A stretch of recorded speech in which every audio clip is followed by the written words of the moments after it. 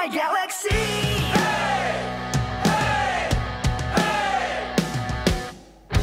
Biar semua tahu ini dunia baru. Sama-sama kita tentang sampai menang. Kuasa ini kita mencari satu galaksi. Kuasa ini jadi reality. Lepaskan kuasamu, mereka akan tahu ini dunia kau dan aku. Melayang kita lawan, bayangmu jadi awan. Yes, we are the only one. Lepaskan kuasamu, mereka akan tahu ini dunia kita. Lepaskan kuasamu, mereka akan tahu ini dunia kau dan aku. Melayang kita lawan, bayangmu jadi awan. Yes, we are the only one. BoBoiBoy Galaxy. BoBoiBoy Galaxy.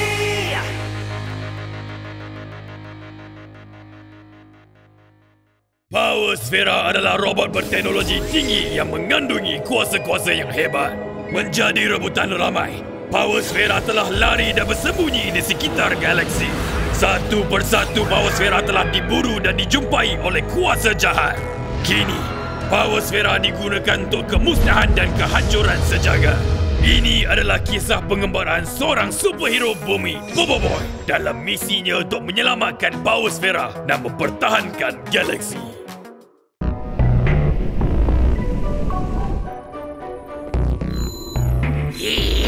Bila kau nak kesal lokasi Power Sphera ni, ha? Maaf, Encik Bos. Aku perlukan lebih masa untuk mengimbas planet Gurunda ni. Banyaklah kau punya lebih banyak masa. Apa yang Encik Bos marah-marah ni? Si komputer ni lah. Lembab nak kesan Power Sphera. Oh, jangan risau Encik Bos. Bago gocok kan ada. Apa khabar abang-abang akak-akak semua? Kita berjumpa lagi di BoBoiBoy Shop. Hari ini saya ada promosi khas untuk abang-abang akak-akak semua. Hah? Promosi khas? Nak tahu promosi apa? Mestilah nak kan? Inilah dia promosi alat pengesan Power Sphera BoBoiBoy atau lebih dikenali sebagai Power Go BoBoiBoy X9 Go. Hebatnya. Telefon sekarang bang. Dan dapatkan segera dengan harga cuma je bang. Cuma? Biar betul. Betul bang, memang percuma bang. Tapi percuma kalau abang telefon sekarang bang. Cepat-cepat telefon bang. Nak percuma ke tak ni? Cepatlah telefon. Ya. Saya order satu ya. Okey. Terima kasih. Okey bro, aku dah order. Oh, dah order tahniah abang. Abang telah menjadi pemilik rasmi Power Spheras Go. Sekarang ni abang hanya perlu beli bateri khas untuk Power Spheras Go ni berfungsi bang. Bateri khas? Ya, bateri khas BoBoiBoy dengan harga 80 juta 80 sen sebiji je bang.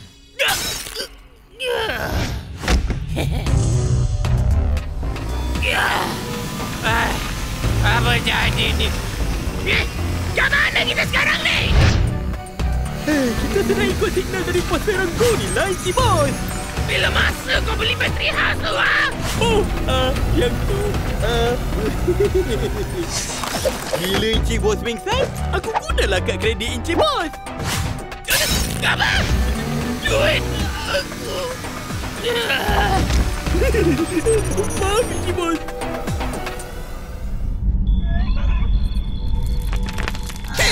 Tukaran cokodok coklat. Nak sikit? Tak nak lah. Kita orang ada bekal sendiri. Tak nak sudah. Korang yang rugi. Dah 2 hari kita cuba cari Power Sphera kat sini. Tak jumpa-jumpa.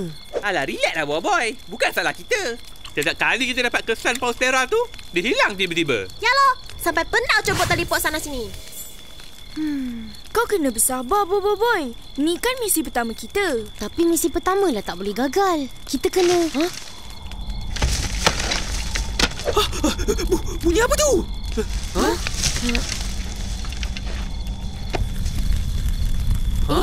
Bila masa ada kaktus? Kucing? Comelnya!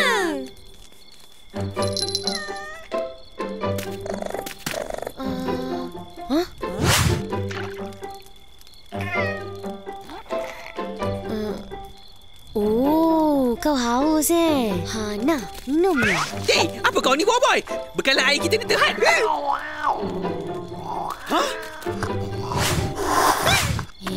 Biarlah dia minum. Dia haus sangat tu. Apa kata? Kita belah saja kucing ni, ha? Tak boleh. Rasanya dia dah ada tuan ni. Tengok tu. Ada loceng kat leher dia. Lah, ada loceng.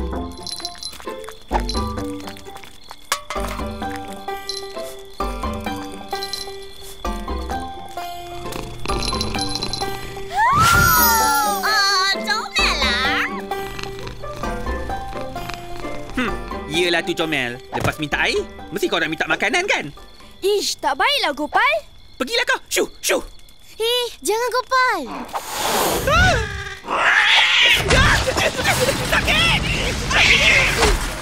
Aduh, sakitnya muka aku. Terbaik. Kenapa dengan jam aku ni? Habis duit aku kau kerja kan? Semakin banyak hutang aku. Aduh, Encik Bos ni.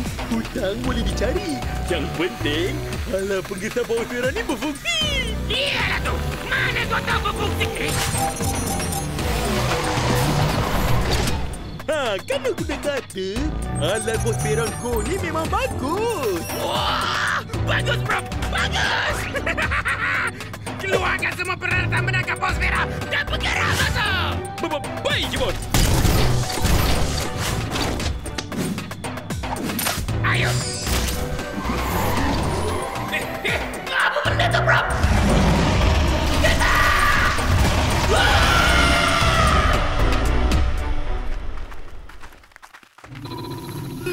Sina Power Spheras dah lemah. Mungkin dia dah lari dari tempat ni. Terlepas lagi Power Spheras ni. Tapi, apa jadi kat sini? Seramnya gua ni.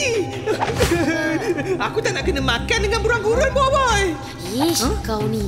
Mana ada burung gurun? Apa benda ni macam bot? Ini macam naik tenaga. Dan ini pula macam kesan tembakan laser. Ni beruang gurun yang reti pakai pistol laser ni, BoBoiBoy. Haiya, apa benda kau merepek ni? Ni apa tu? Beruang gurun, BoBoiBoy.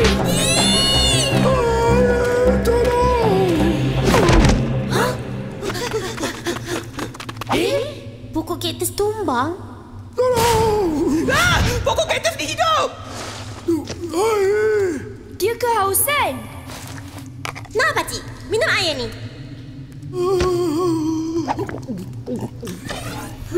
Nampaknya pakciknya adalah penduduk asli ke planet Gerunda ni. Segarnya. Terima kasih anak-anak pokok semua. Siapa pakcik ni? Pakcik buat apa kat sini? Pakcik adalah penghulu suku kaum Cattus. Nama pakcik adalah YB yang berdiri Papakan. Anak kepada Papakun yang anak kepada Kopokok. Anak kepada Puskatus. Anak kepada Kokopa dan anak kepada Pakoko. Lamanya pakcik. Bila nak habis ni? Anak kepada Pakoko. Anak-anak pokok ni siapa pula? Saya BoBoiBoy. Ini Ocobot, Gopal, Yaya dan Zin. Apa pakcik buat kat sini? Pakcik sebenarnya dihantar untuk mencari bantuan dari luar. Kampung pakcik telah diserang. Diserang? Tolonglah anak-anak pokok. Tolonglah kampung pakcik. Sakit. Aduh, ya. Kami akan tolong pakcik.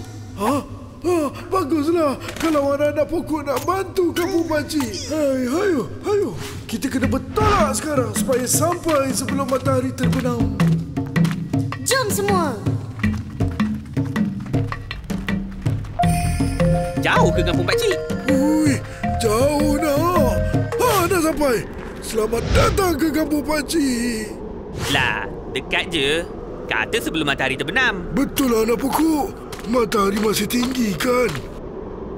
Macam kosong je kampung ni. Mana pergi semua orang? Mereka semua dah lari ke arah bukit tu untuk elak dari diserang raksasa. Ayah, satu lagi rumah telah diserang. Apa? Cepat anak-anak pokok semua. Ikut pakcik. Apa yang terjadi kat sini? Ini kerja raksasa gurunda. Raksasa gurunda? Raksasa apa tu pakcik? Diperihalkan pada satu masa dahulu ada seekor binatang. Kenapa kau pergi tanya pakcik tu? Dan sekarang raksasa gurunda sering menyerang kampung kami untuk mendapatkan air. Raksasa tu nak minum air je.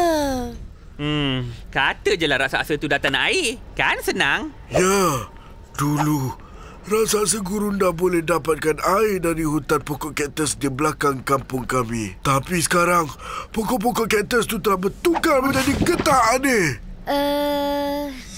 Woi, Kopal! Tukarkan kaktus bawah tu jadi gula-gula getah! Tukaran gula-gula getah! Ish. Siapa punya kerja lah tu? Wei, kau yang buat kan? Kau yang suruh aku tukar kan? Apa yang anak-anak pokok gaduhkan ni? Tak ada apa-apa, pakcik. Jangan risau pakcik. Kami akan tolong tangkap raksasa gurunda dan halau dia dari kampung kaktus ni. Yeay! Terima kasih! Sama-sama! Tapi, macam mana kita nak cari raksasa tu? Aku ada idea. Tak sangka aku kena belasah teruk. Sudahlah tu, bos. Jomlah balik. Balik? Kau ingat aku akan mengalah ke? Ha? Kita mesti kembali dengan strategi dan senjata baru. Komputer, hubungi Bagogo sekarang. Tak payah susah-susah hubungi saya, bang. Saya memang dah agak abang angkat telefon saya, bang. Baguslah macam tu. Apa senjata terbaik untuk menangkap raksasa buas? Senjata yang terbaik untuk menangkap raksasa buas adalah keberanian, bang. Keberanian? Ya, bang. Oleh itu, makanlah kismis keberanian Pak Koro. Juga baik untuk sengat-sengat badan. Aku nak senjata, bukan kismis keberanian. Cakaplah siang-siang nak senjata. Tak ada masalah, bang. Tapi mahal lah sikit, bang. Tak ada masalah. Demi Power Spheras, aku sanggup berhutang. Kau pasti kerancangan ni akan berjaya? Mestilah. Air yang kita kumpulkan ni akan umpan raksasa tu ke sini. Bukan raksasa lah. Beruang dengan pistol laser lah. Yelah. Bila beruang tu datang, BoBoiBoy akan perangkap dia dengan kuasa tanah. Macam mana kalau beruang tu lawan balik? Jangan risau.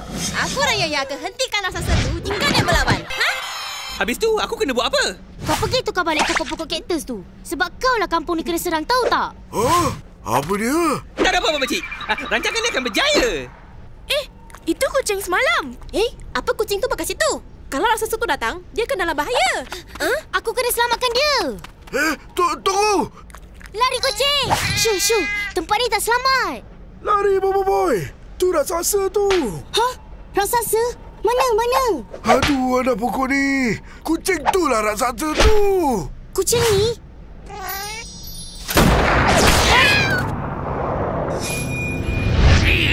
Tak kenalah pula. Kau Wadudu, apa kau buat kat sini, ha? Power Spheras tu milik aku, BoBoiBoy. Power Spheras? Nak kena kau ni. Kuasa E5. Kenapa dia ngajam kuasa aku ni? BoBoiBoy tak dapat gunakan kuasa dia. Rasakan, dimakan dan pelemah. Jaga-jaga. Aduh.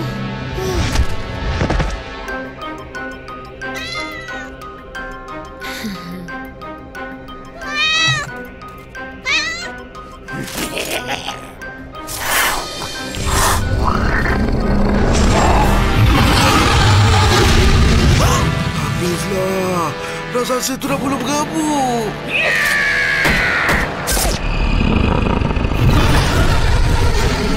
Aku dah faham. Naya, Ying, pertahankan kucing tu. Baik. Jangan kacau operasi kami. Mode Take Off Pro.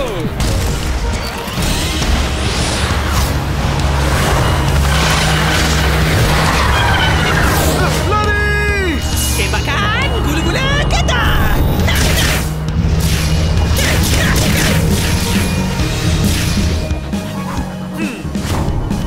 Kau rupanya yang tukar buku-buku kita jadi gula-gula getah.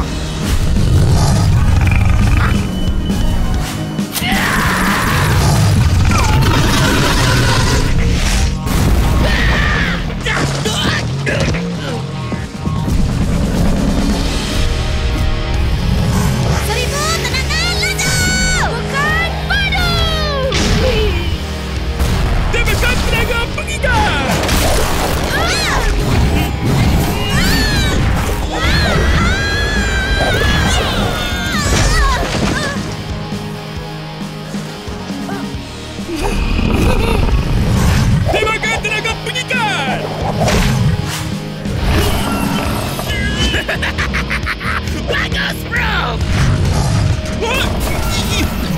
Jangan main tarik lah!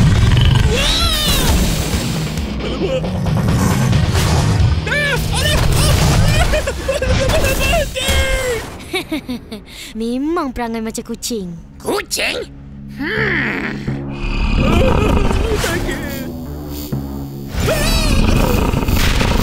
Alamak! Kucing tu nak main dengan laser tu! Sikit lagi. Mari, kucing. Mari! Mari ke perangkap Power Spheras!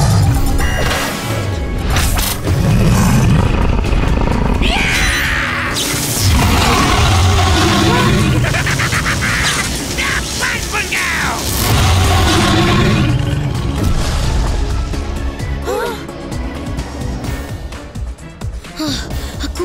Aku kena selamatkan dia.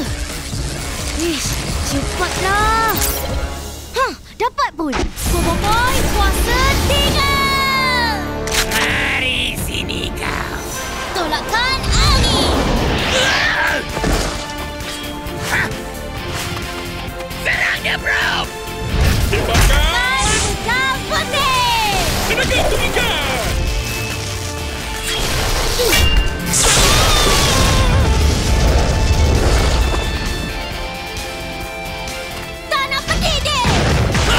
Jangan kau sentuh kucing tu. Tumbukan tanah. Tobi-tobi.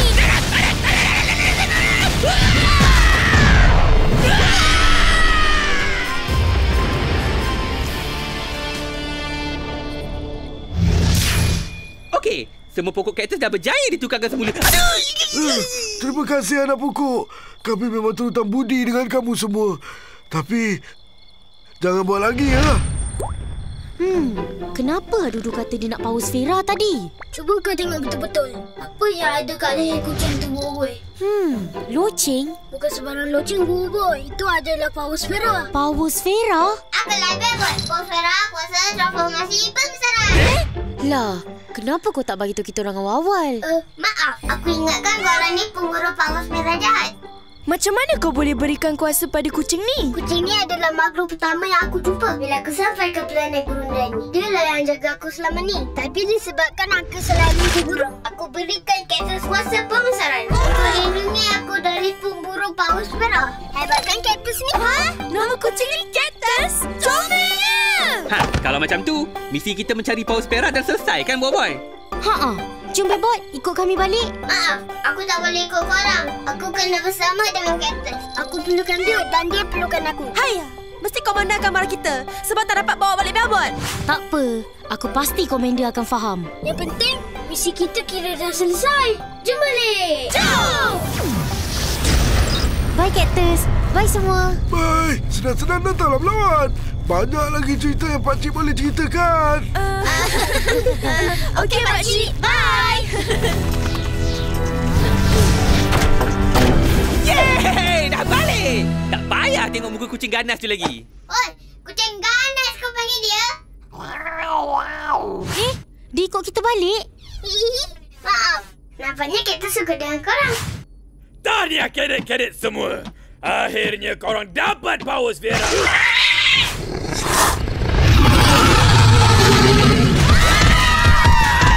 Rasa apa korang bawa balik ni? Terbaik tak video tadi? Tekan butang subscribe untuk menonton episod BoBoiBoy Galaxy akan datang.